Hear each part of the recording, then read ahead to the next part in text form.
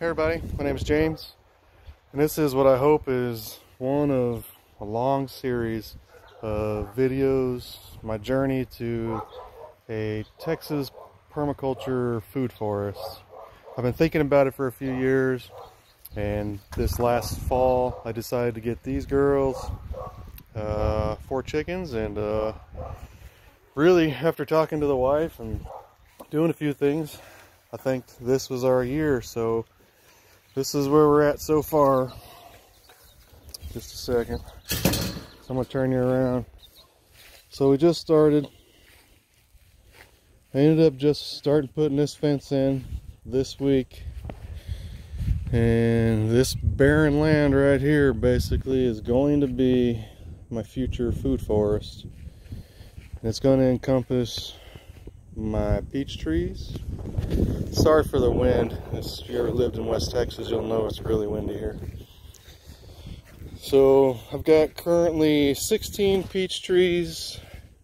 They're self-germinating.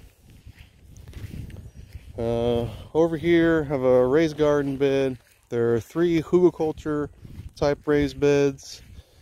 They're doing fairly well so far this season. The past 4 years I did in-ground, and the ground here is, as you can see right there, it is not prime growing ground for gardens. So I went with the above ground, and I love the hugelkultur. It is really doing well. But this area right here, sorry for the sun. So from here on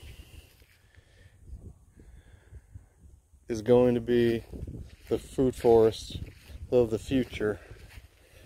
So I hope you stick with me over what I imagine will be a multi-year process as we do this.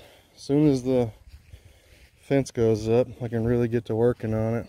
But I hope, like I said, I hope you stick with me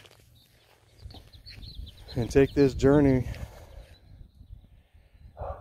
It's Texas, it's the summer. I am not looking forward to laying mulch. It was 103 on Monday.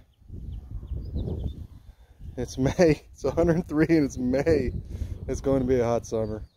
But anyway, like I said, my name is James. I run Naughty Lab.